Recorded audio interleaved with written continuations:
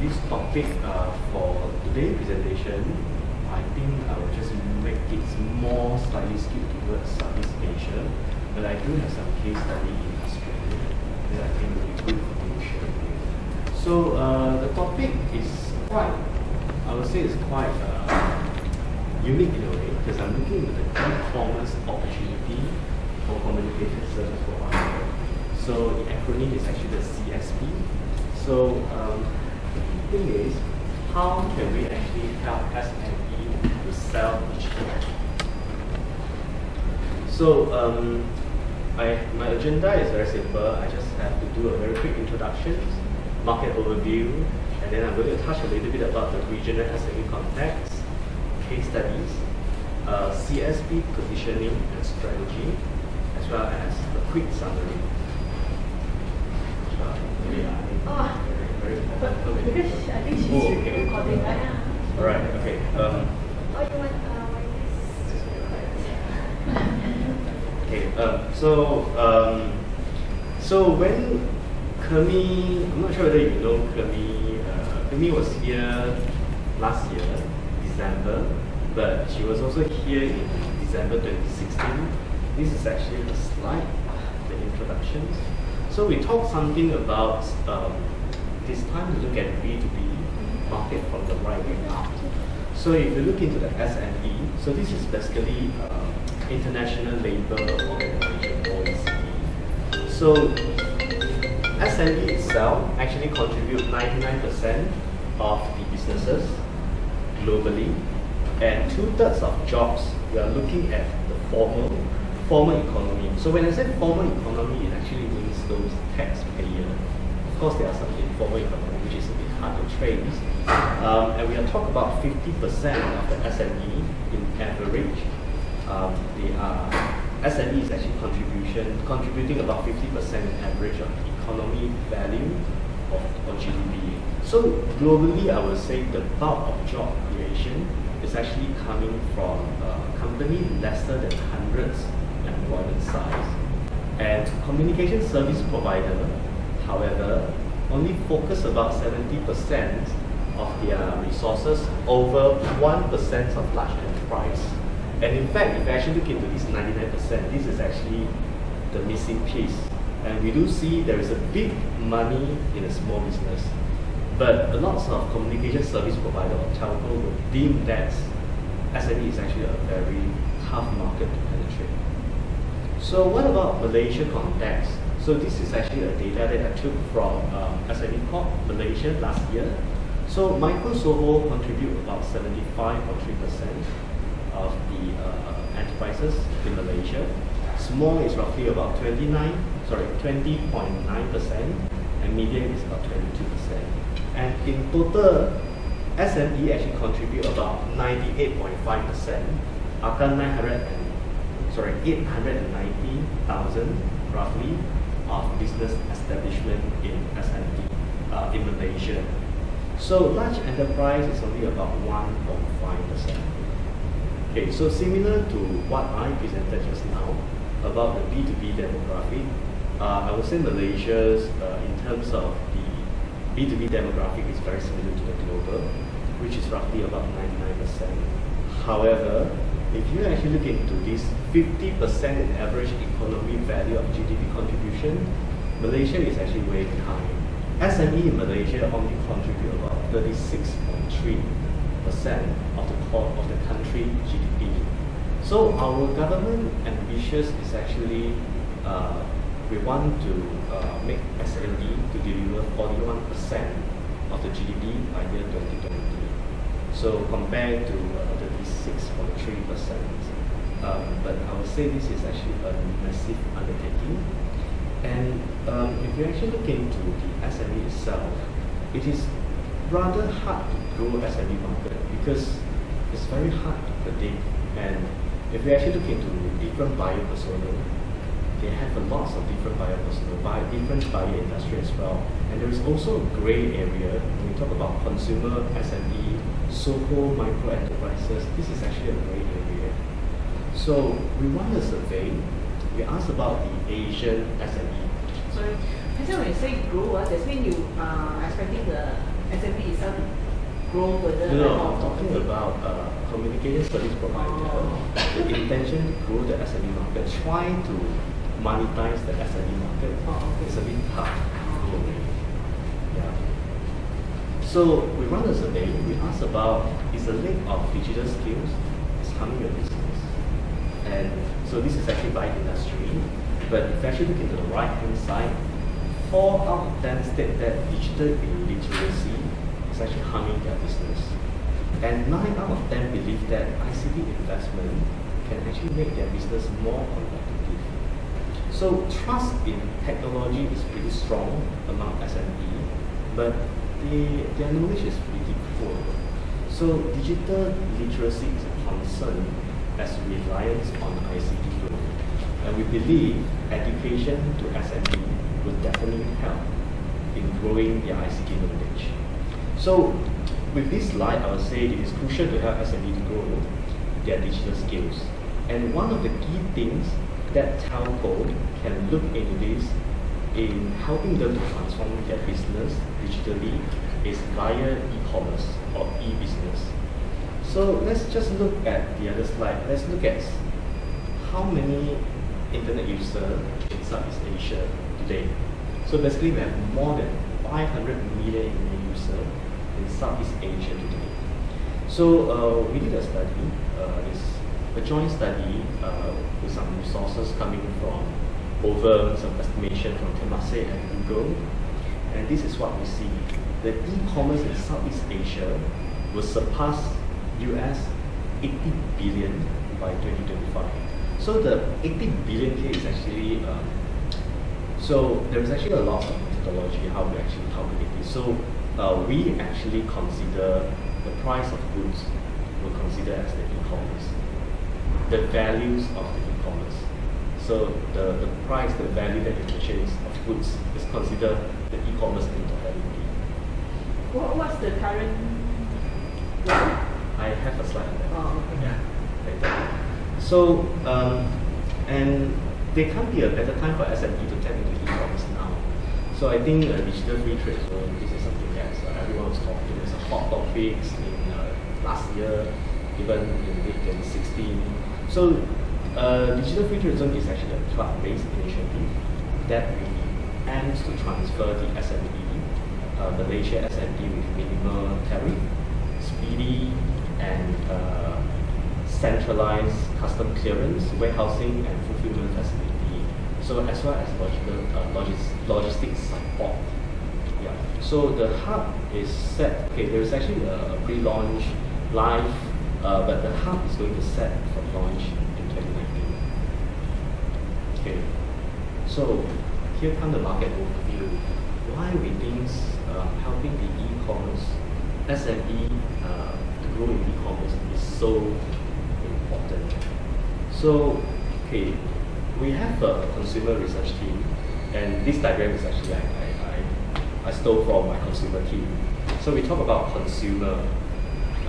When we talk about consumer, there's a lot of things that we think about consumer today. So we are consumer. So I'm very sure you can actually resonate strongly about the consumption behavior in terms of data, in terms of what you want, and this is something that telco is also interested in. So they will think about what social networking or OTT player, maybe subscription video on demand that you're watching, and they will think about, are they any trapped, agitated? Are they feeling trapped, agitated, or are they feeling tired when they are walking in the mall? Is there a place for them to rest? Or when they're actually working at the mall, which direction they are facing, the shopping mall, which one they will be actually looking at? So this is actually something that we talk about, a contextual commerce.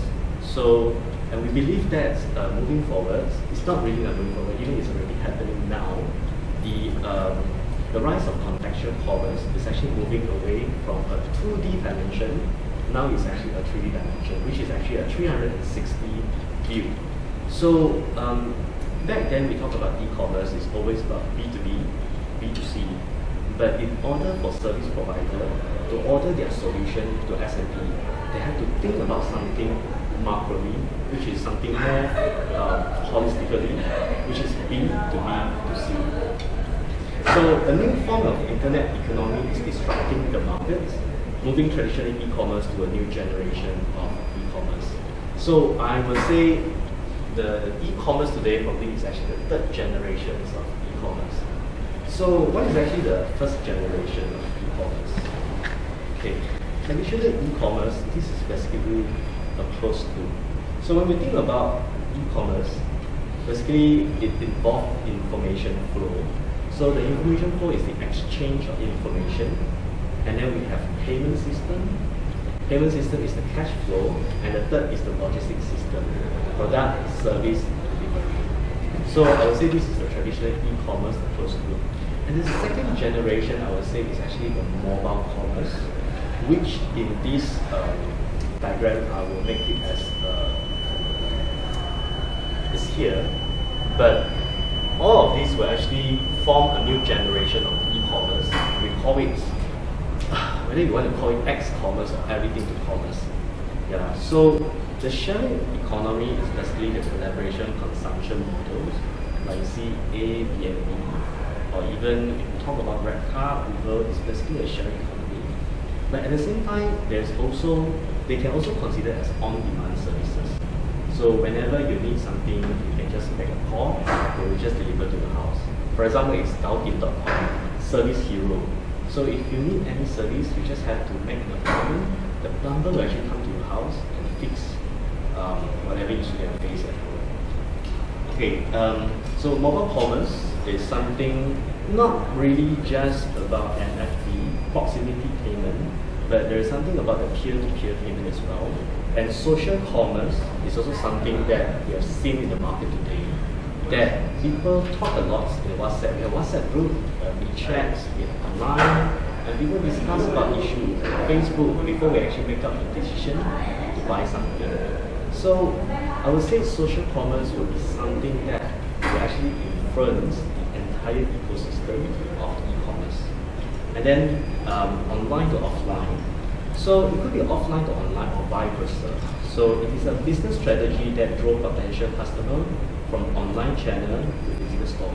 So for example, if you actually download an apps of popular bookstore, so that apps actually tell you, oh well, if you actually go to a popular store located in One Utama, then we are going to give you like 30% of discount of this textbook, for example.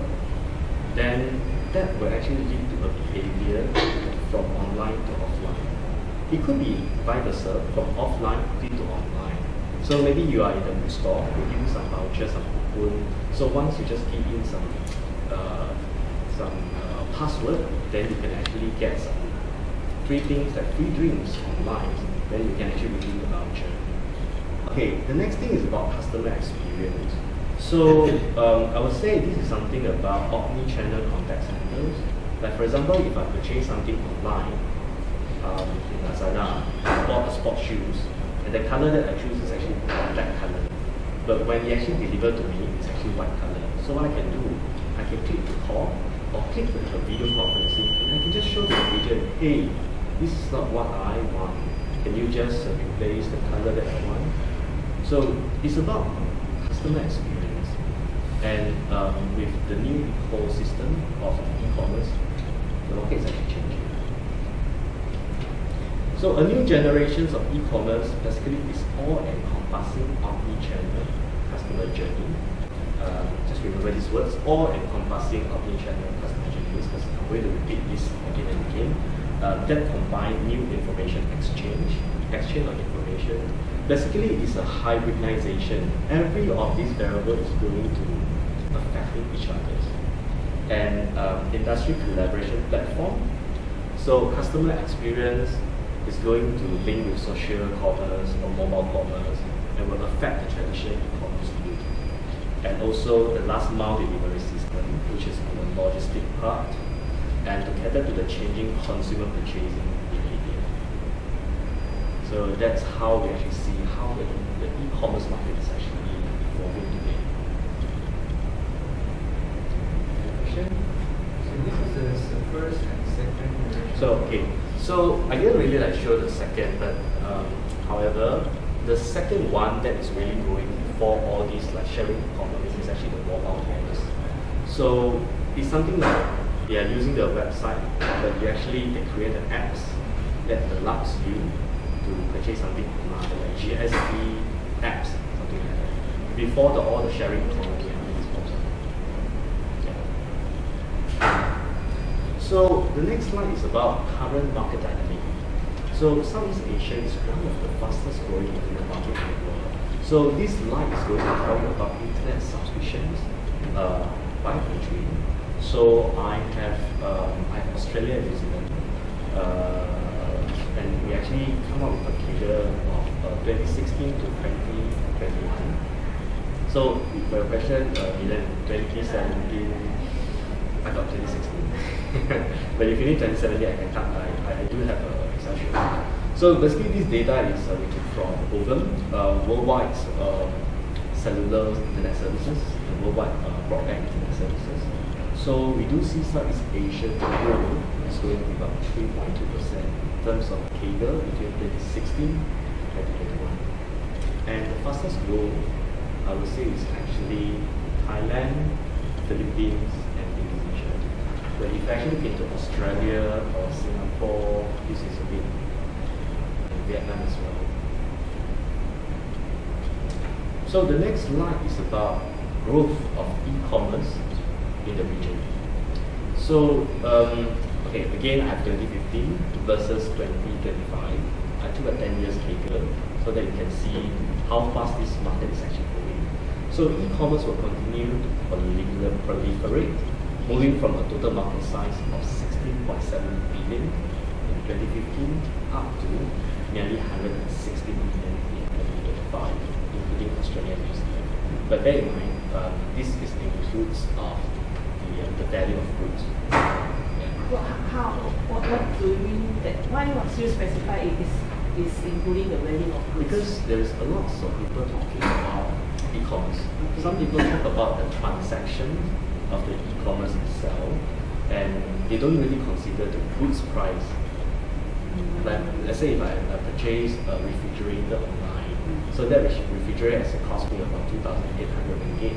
That one will be considered as an e-commerce as a whole, because that is something that you purchase online. Okay. But some people may actually well, maybe I should just calculate in terms of the e-commerce, in terms of the last mile delivery, the logistic price. So there's lots of variables behind how people actually do the calculation of e-commerce. Okay. What about ticketing? Air ticket. Is it part of it? Ticketing, yes. Ticketing is part of it, because this is something that you purchase online. So when we talk about e-commerce, so basically we have three things.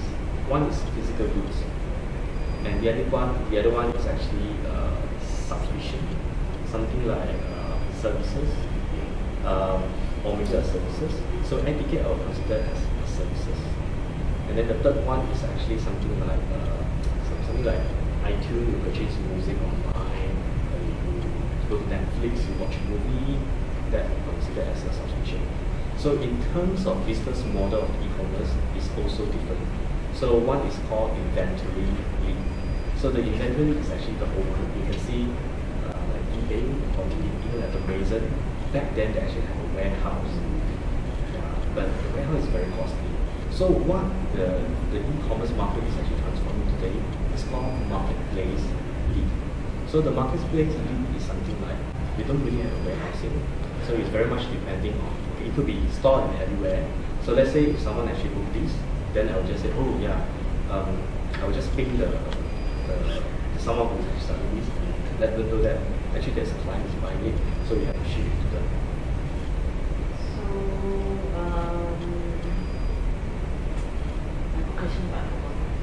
And the subscription base is actually those digital goods, like what I told you, like the video, music, iTunes.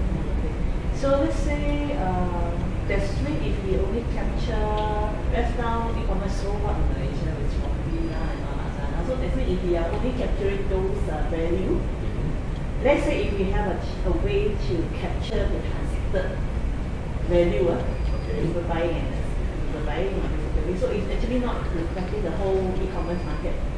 Right? We will only like we will just capture even the biggest owns by Alibaba. Let's say just Malaysia. Yep. So we say Lazada, Shopee, Uda, all this. So the thing is not representing the whole e-commerce market yet. No, actually yes.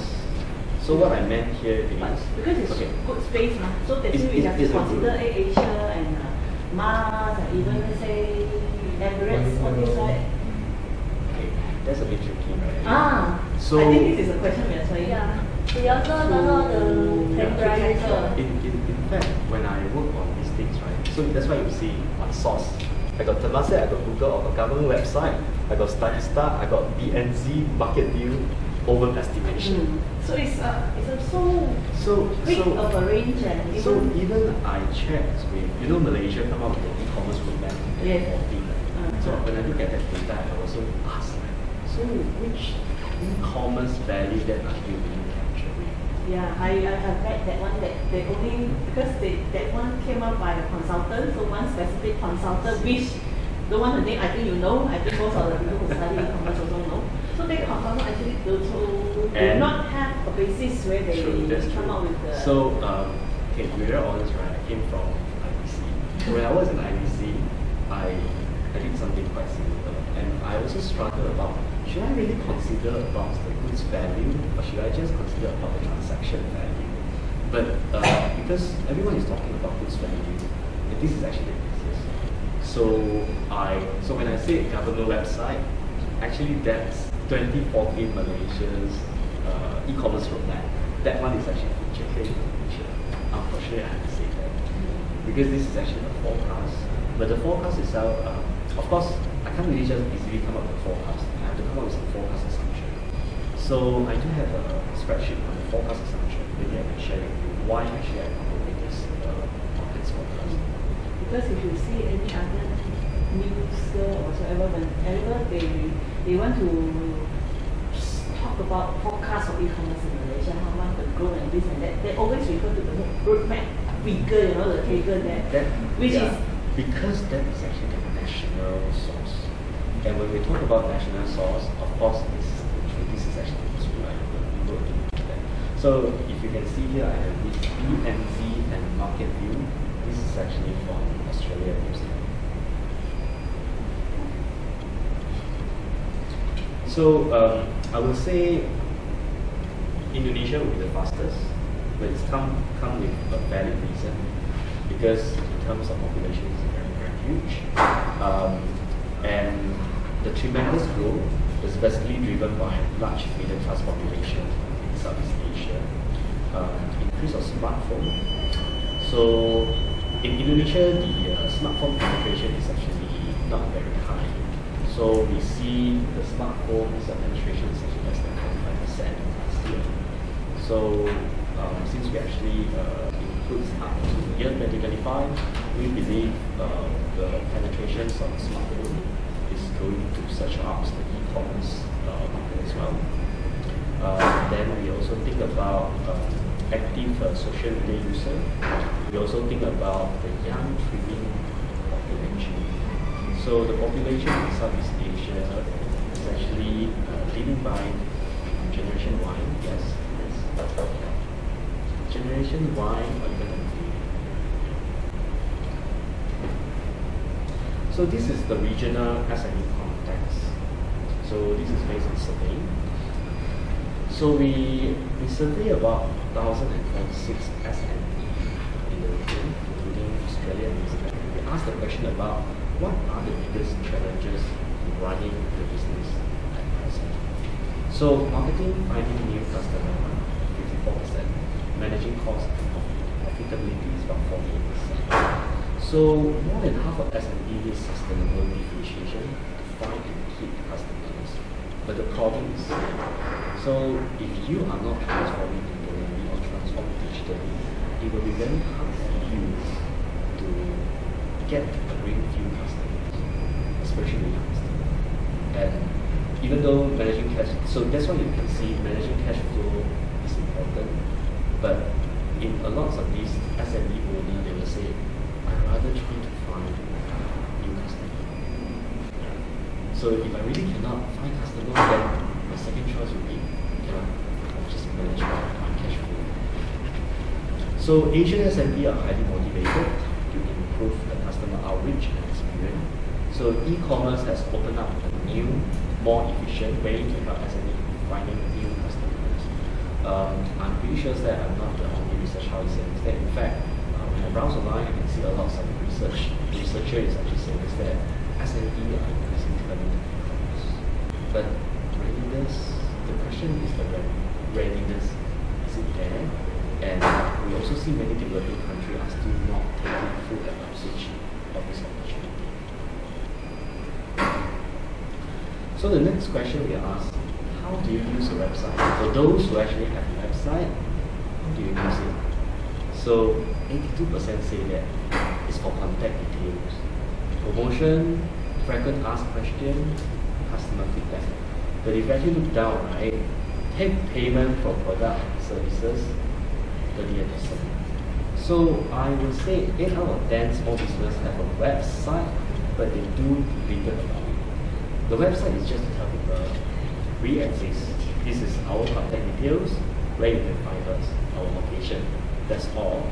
But close to 2/3 of SME cannot take payment online. So it's roughly more than 60% cannot take payment online.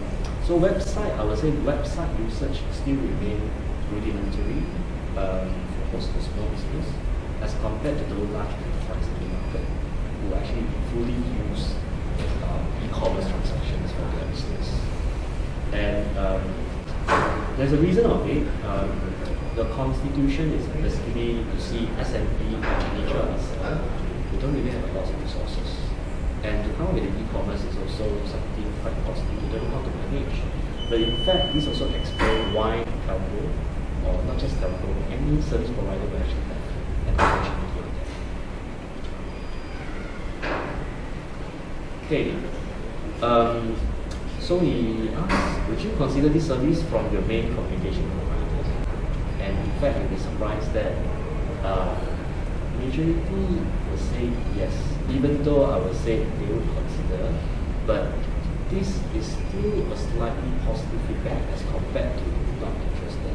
So online digital marketing, as well as setting up an online store, is still rather positive.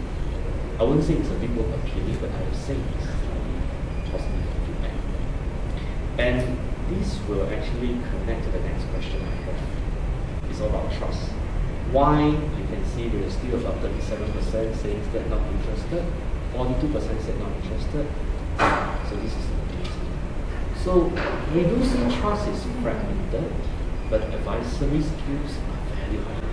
So we ask the question, who do you trust for business and technology advice? Basically, it's IT consultant, system integrator, then local tech reseller or value-added reseller, then operator is actually ranked number 3. But you'll be surprised, you can see accountant. It's actually pretty similar to operator. So probably you'll be surprised asking, why accountant? So if any of you attend Kermi briefing on December, so she actually mentioned about this, there's actually a newcomer that is actually threatening the telco markets. One of the key ones is actually accountant. So we can see there's a lot of these cloud accounting firm. So one of it is actually this Synergy in Malaysia. So they claim themselves as cloud accountant. So their key business is actually helping people to do payments and things like that, bookkeeping. But in fact, they also quietly tap into the IT markets. They are helping small markets to set up their e-commerce website, and even offering like point of sales POS. And you'll be surprised, most of the people they are talking to is actually line of business. Because the customer will be basically those finance directors, CFO. So in a way, we are actually talking to the CFO in terms of setting up so they're talking to the right person who can give money.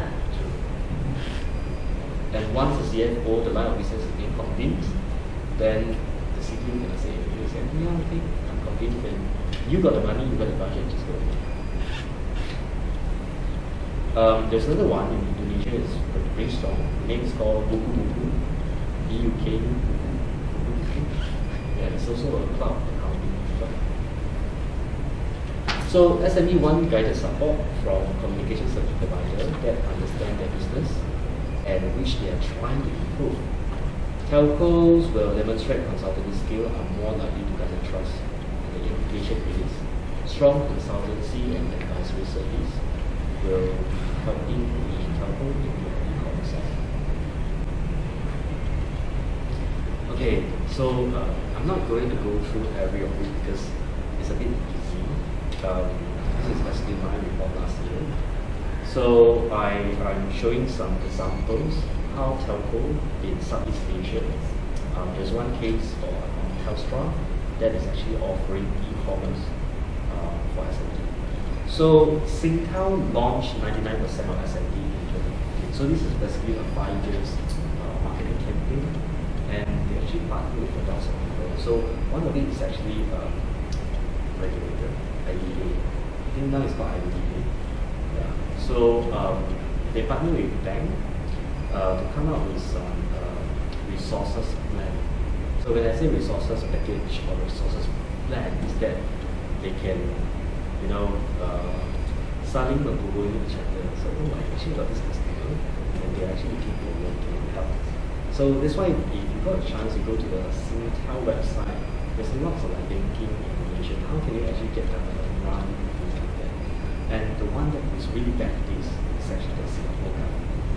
So the threat, the Minister of Threat, the international threat as well. The CSP also collaborated with Nanyang, which is actually the institution, the Polytechnic, and Singapore Polytechnic and SME, Retail and Food and Beverage, to use tools and resources.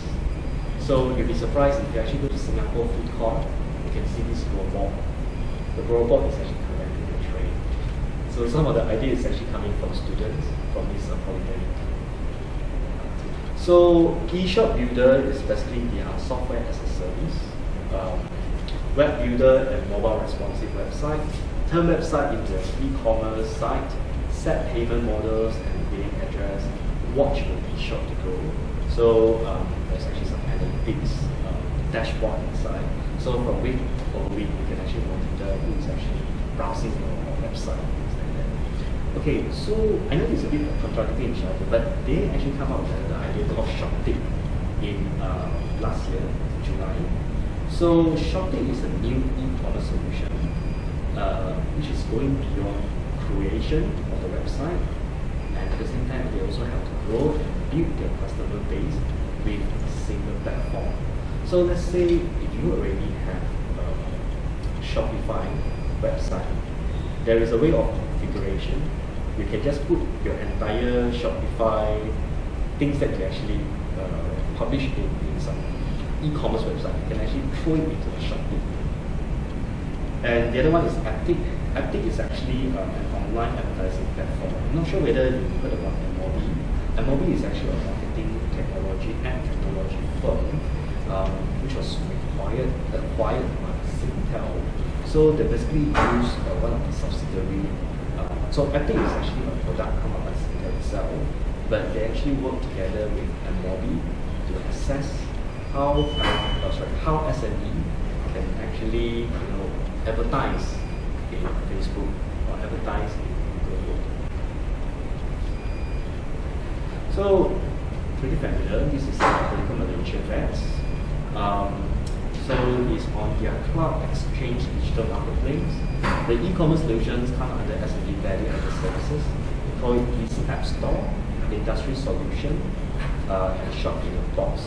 So basically they have three types of different things, but for me it's all about e-commerce. So this App Store is all about software as a service.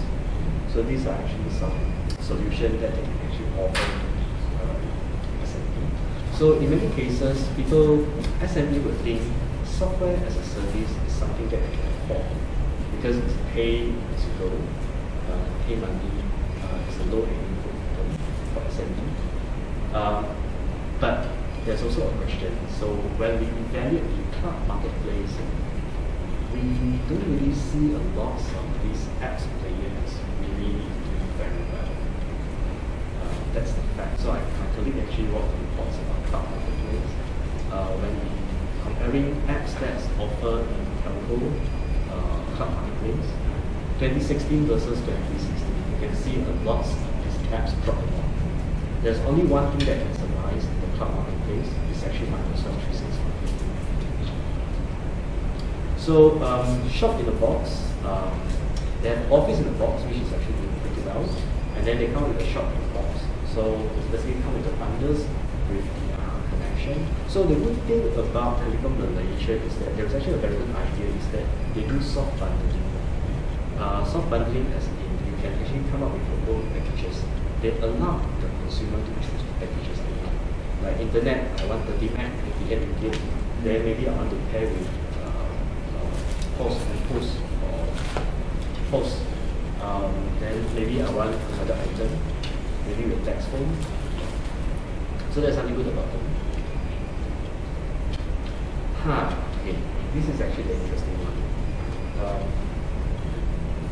It's Telkomsel. I kind of obsessed with Telkomsel because I think Indonesia is actually a very, very big market, and anything outside of Java and see, there is a lot of untapped markets. Bank is not around those like kampong. It's a bit hard for them to access the market. But aside then, they are coming with an e-commerce website, Telkomsel mobile post. Actually, I'm more interested in the right-hand side. So what they do is they come up with a mobile payments they call wallet share. Called Tap to Pay.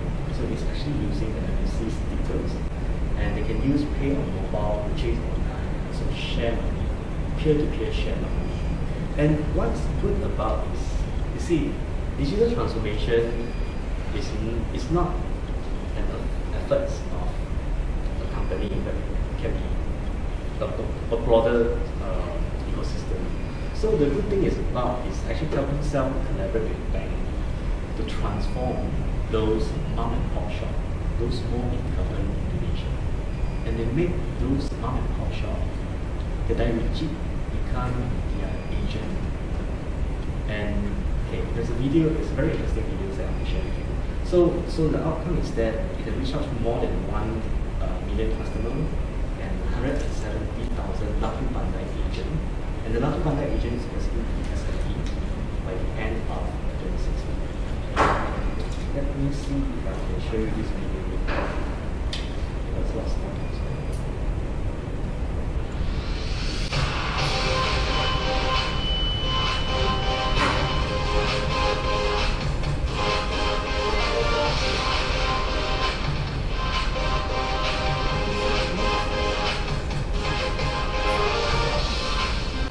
Telkomsel bekerjasama dengan Bank DTPN mendukung program pemerintah dalam hal keuangan yang merupakan suatu kegiatan menyeluruh untuk bertujuan untuk menyediakan segala bentuk hambatan terhadap akses masyarakat dalam memanfaatkan layanan jasa keuangan. Latest 50 merupakan kegiatan pemberian jasa layanan sistem pembayaran dan keuangan terbatas yang dilakukan tidak melalui kantor fisik bank. Dengan menggunakan cara teknologi, Latest 50 membantu masyarakat yang belum terlayani jasa keuangan agar lebih mudah untuk melakukan transaksi keuangan.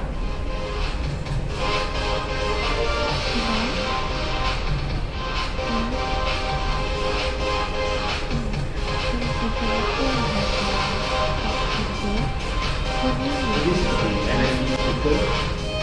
So as you see, smartphone penetration is not high in Indonesia. A lot of smartphone people are still using feature phone, Nokia.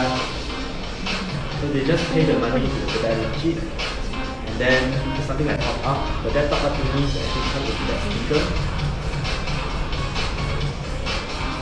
Because you read the It's sticker an itself. NFC sticker. But of course, it requires some education.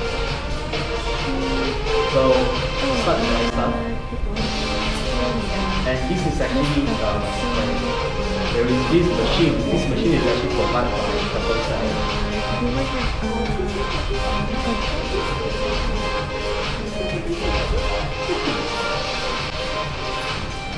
Everyone is a handicap. Kalau saya menggunakan tiket PTPN ini, transaksi belanja dan menabung menjadi lebih mudah, cepat, aman, nyaman, dan bisa di mana saja. Terima kasih tiket PTPN Wow. I think you saw this, right? And there's another video I found is actually quite cute. So they need the sticker to for the. Yeah, and it becomes so this mom and pop shop, kedai-kedai kecil macam-macam ni dah menjadi bank agent, but at the same time they also become agents. Funny thing is that there's actually another video I found it, but I didn't actually copy that. It's not just top up, but you can actually save money. So it's but then just now it shows that you have to put in money first. It's not like without on So their this is bill, like so what she's doing now is open account. Okay. So the next thing is that once you open account, right, you can actually go to this kedai kecil. Makcik, I ada duit, I nak saving 100,000 something like that. Okay, dia bagi dia duit. Okay. Then they will actually, it's like literally opening up an account. a bank account as well. A bank account. Where is it? Kalau Let me stop. pemerintah atau merupakan suatu kegiatan menyulut tidak perlu hambatan saat masyarakat dalam memanfaatkan layanan jasa keuangan. Dari perspektif merupakan kegiatan pemberian jasa layanan sistem pembayaran dengan keuangan terbatas yang dilakukan tim. So what she will do is she will ask for kad pengenalan, then she will use the phone ambil gambar muka dia, lepas tu minta dia tanda tangan pada kertas, lepas tu take a snapshot, then okay hantar pergi bank. So you don't have to use the digital ID. doesn't have to do anything, but maybe people will ask about, maybe there will be a concern of security, right? But they actually, after you've done everything, right, they will actually send a password to this lady. So this lady will actually access the password, and then that video actually show that this lady will key in the password using this email. So which means it's under my consent, my agreement that I wanted to. So macam mana, let's say if I want to withdraw money, then I will go to this makcik, I nak ambil duit. Okay, 100 ribu. Okay, then this makcik will go to her account without money. Lepas tu bagi cash 100 ribu. So this makcik have to. The makcik is become agent. So this auntie have to have certain number of. Oh, you'll be surprised. There will be actually a case in Cambodia. That auntie cuma belajar sampai tingkat 5 saja, tingkatan 5 saja. But she doesn't even know computer. So these bank people actually come and do training for like training and help them to transform digitally. So that's mean in other words, if let's say the example show is still using feature phone, we don't have to always keep on saying that, everyone must use smartphone, right? But Malaysia's smartphone penetration is very high. But in Indonesia, that's roughly about less than 50% of smartphone penetration. Outside of Surabaya and Java. But we also have the bank branches everywhere, so Yeah. And in the case, Malaysia is different. So, I was the one in charge of like unified communication. So if you know about what is actually this, I'm pretty sure you know ATM, right?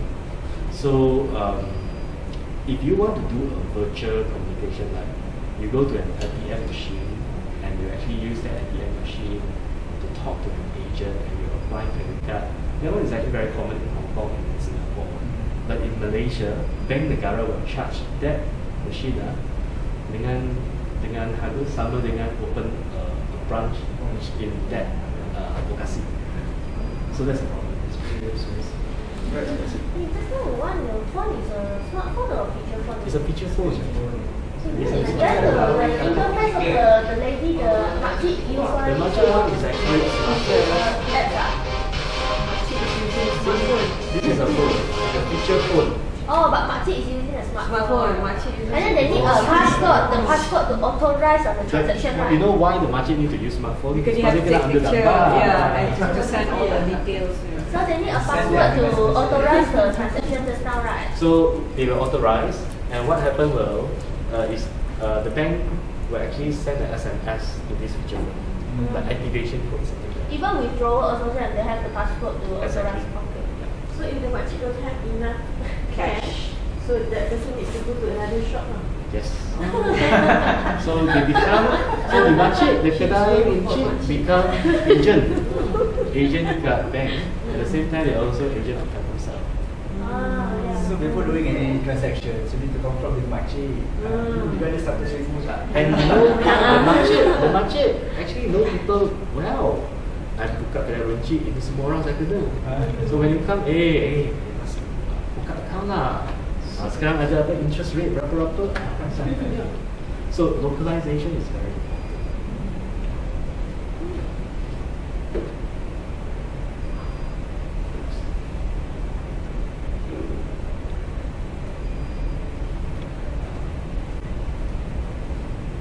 So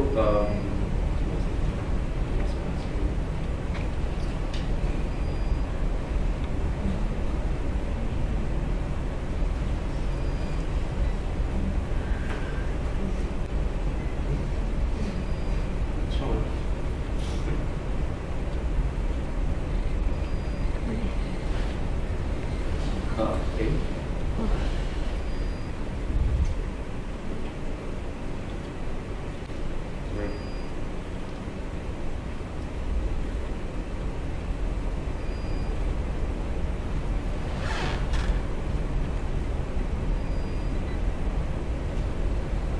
Okay, so this one is Globe Philippines. No, nothing much surprise about Globe Philippines. It's more or less the same like Malaysia. So they actually have software as a service. But one thing I want to mention is that they actually partner with a global e-commerce player, Shopify. But in terms of this XN, the shipping is actually with a local startup. Oh, as compared to Singtel is more sexier because in terms of the shop tip, the last mile delivery is with all those FedEx, UPS, even SingPost. Okay, Todd, they also come out with this Todd Just Pay in 2015. So it's basically something like this mobile wallet. Okay.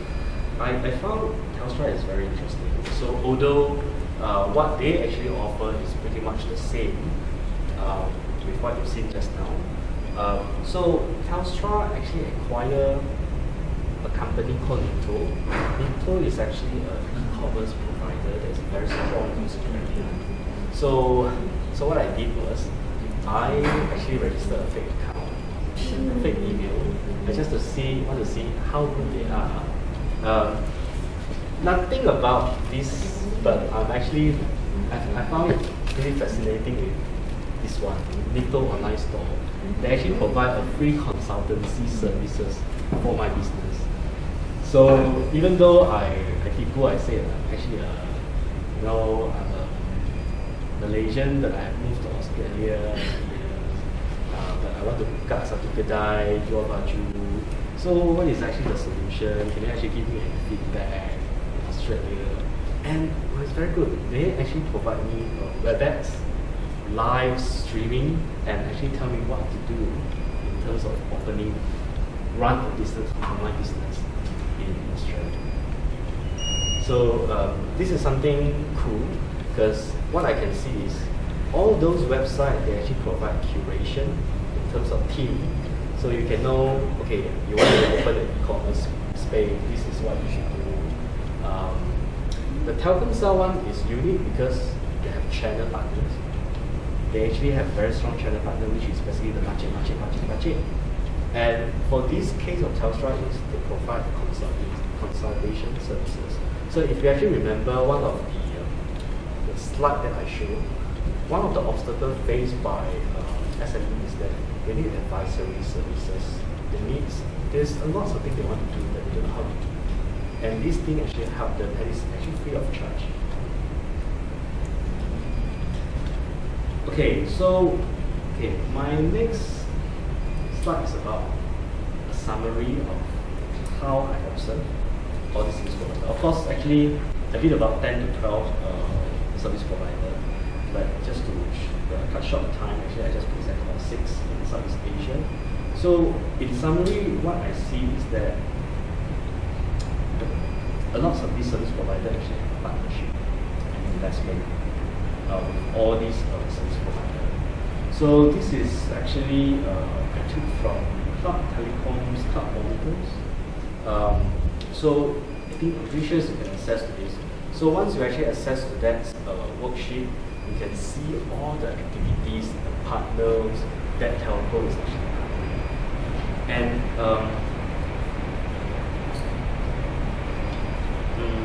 okay, to unlock the e-commerce economy in the region, so many communication service providers today actually have delved into e-commerce to counterbalance the decline in traditional telco revenue.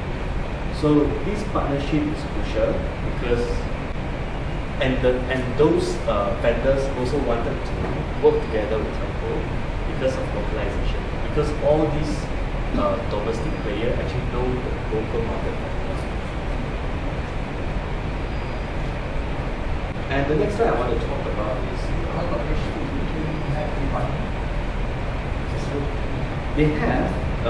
they partner with those startups. These are all the startups. But it's not something very fancy. So the one that I show is those, you see, SoftBank and transport. TechDees is actually something. It's quite. I won't say it's very famous, but it's at least it's sizable in Singapore already. And look, they partner with Shopify, and then Singtel, eShop Reader to come out with 99% SMP. Singtel also partner with Lazada, something more sizable. Actually, we have more things inside that, so I encourage you to go through it. So the next one that my conclusion is also saying is that actually all CSP study in the region have gained strong reputation in the local market. So when I say local market, it's actually the whole country with SMES. So in a way, like we talk about SOHO, we talk about Analyst, we talk about Telecom Malaysia. Telecom Malaysia has a very strong database of SME. So it's there already. So if you can actually work out something like provide some value-added services to this SME, you'll be very happy. So understand local customer journey is one of the key things.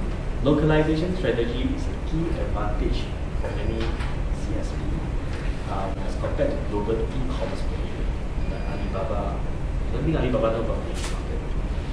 They have to go through a partnership.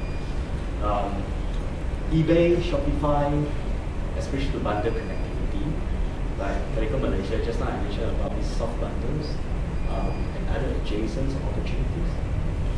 Also, collaboration with local initiatives, including the governments, the banks, and startups. It's also something very important. The third one is about driving innovation through the localization process. How you drive innovation via the localizing process. Remember the video I showed you just now? So it's a localization. We do see that those remote areas have the needs to go to bank, and they have to travel very far to go to small in order to do some transaction. So they innovated and come up with an idea using that NFB sticker. And I actually spoke to Telco itself, so it's very interesting that they did some study and survey. They asked about, we want to do this and do that. And all the kampong people say, I don't know how computer tak pandai. And so, but what they did was, they actually adopt a push strategy instead of a pull strategy. So they create something, push it out, and they educate it. So the Telkom Cell video is not just simply they just simple come out. So after they come out, they actually form a lot of focus group discussion. They send people to train all this budget. And at the same time, they also provide lots of information to educate the villagers. So one of the key things that I note is that even though that market is not matured, but it's actually worth for you to come up with something, push that thing to the market, and trigger the curiosity, then people will actually embrace it. Rather than wait, say the market is not ready.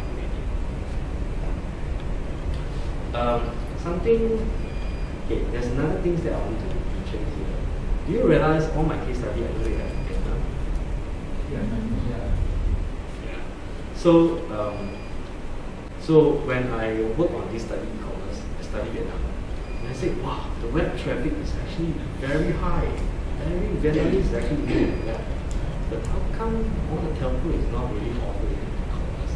Then I realized something. I spoke to retail, the vice president of retail, and I asked her a question about, hey, why you are not really offering an e-commerce solution, SME in Vietnam? And then they said, it's all about behavior and culture. So Vietnamese still purchase to buy things with cash. So what they can do is they can actually go online and book things, but they are not going to pay anything.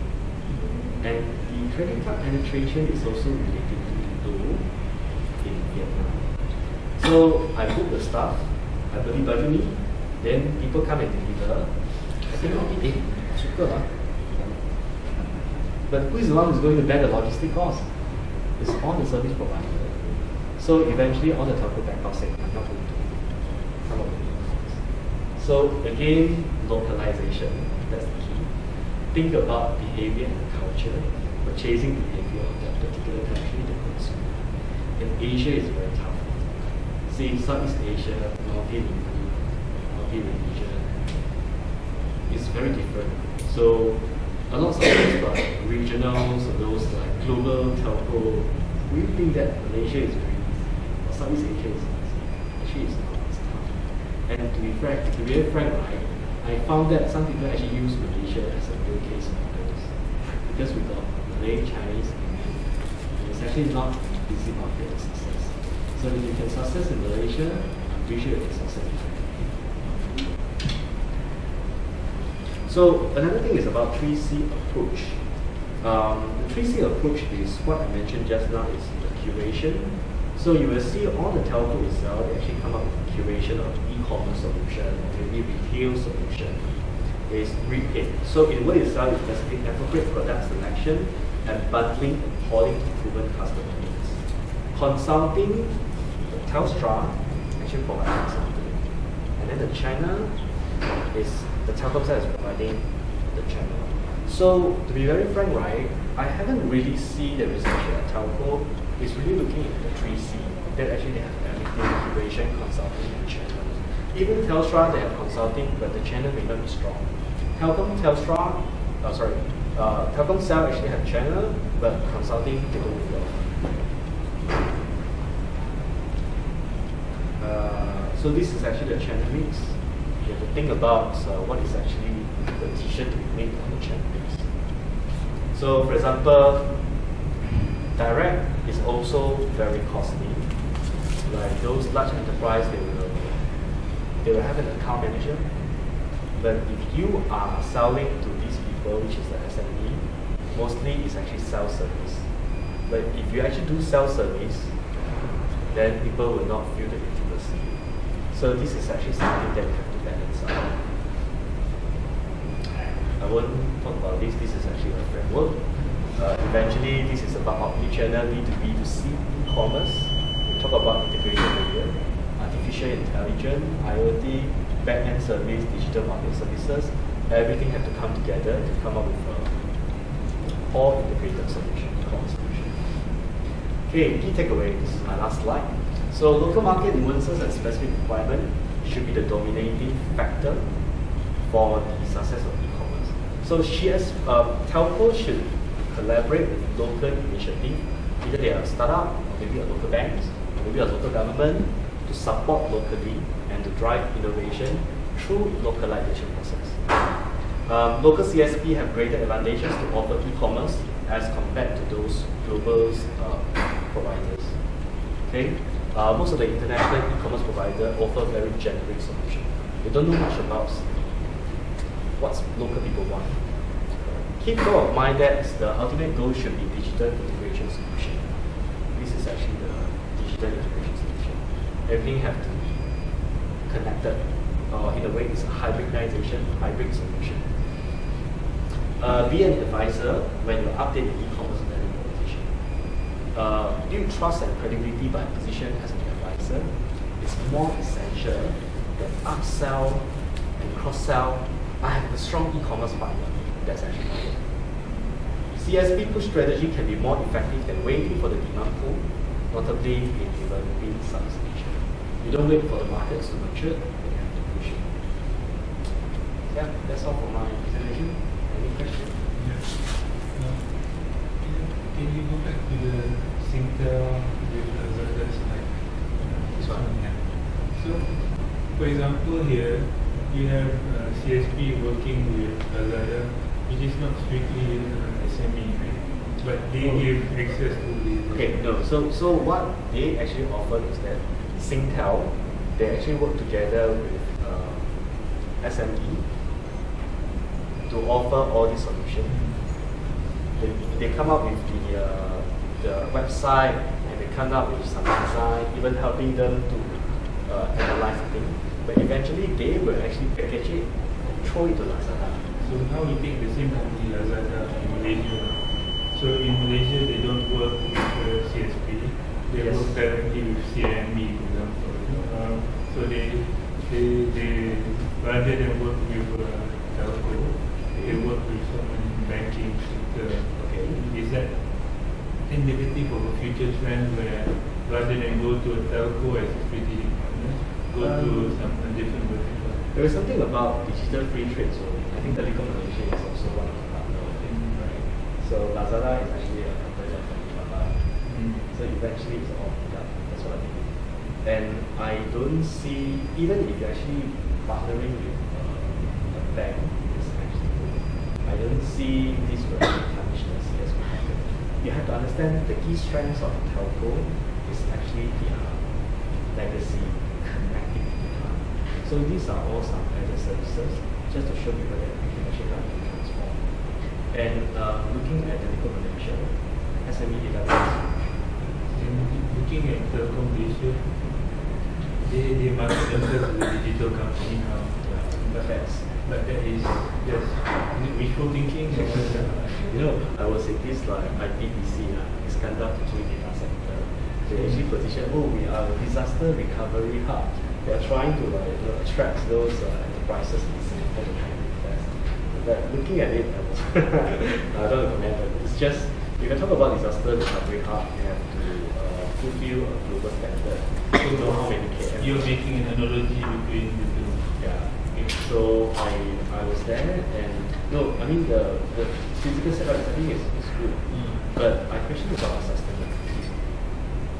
If you talk about disaster recovery, even though you can position that we're actually very cheap, but why people are still investing in Singapore? But okay, of course there's an attraction. Some people, some company from Singapore, maybe those local conglomerates will actually look into Malaysia. Or maybe some global company will actually use IPDC, but there will be those non-critical data to actually post it in Malaysia. But the basket services, so they'll put some there, but for the more critical ones, they put them there. Yeah. It's private cloud, public cloud. It's a lot of concentration because of the memory cost they put in the data centers in Singapore. Price will be much lower. So, The cost in Singapore is cheaper than in Malaysia. So it's yeah. But okay, so our telcos, it's good that our telcos is really focusing on the establishing on cashless payment system. Like we also established one, TM is going to have another one. So Celcom also already had one. Celcom with that strategy, and then some other cashless like pay by cellular. Pay and also other fund keeper.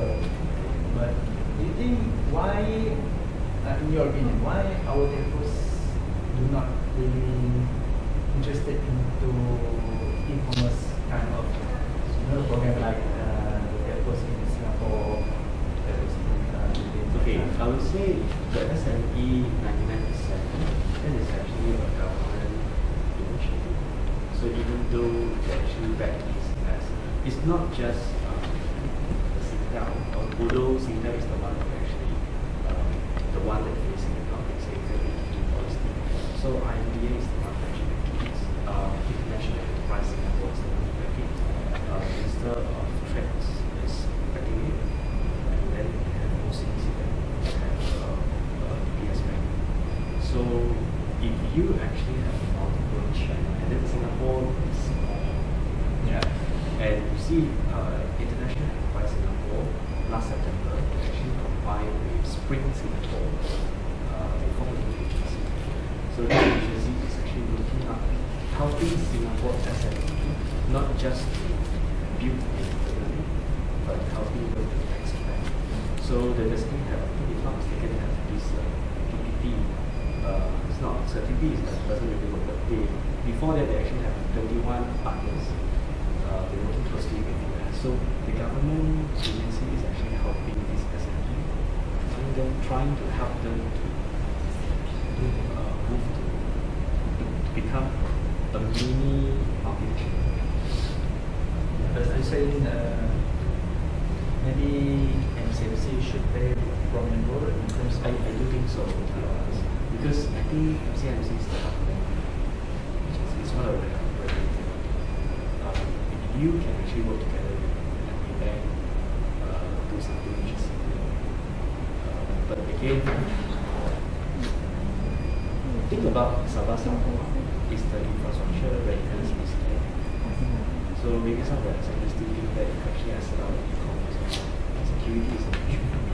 Again, depends on the but when you actually concerned about verify is not that stable. I know the HSBP2 is a but again, how good it is, that's the question. But I do think that there's actually a good initiative. So the SME 99% is 5 years campaign, and within the first year, they already attracted more than 1,000 plus SME to go into the program. And then the second year, they actually have 6,000 SME. And Singapore is just a but they can manage to become so many people to take up. But there's also a problem with Singapore. Whenever I want to talk to Singapore, it's a bit angkat, angku. Kiasu. Kiasu, Kiasu is there.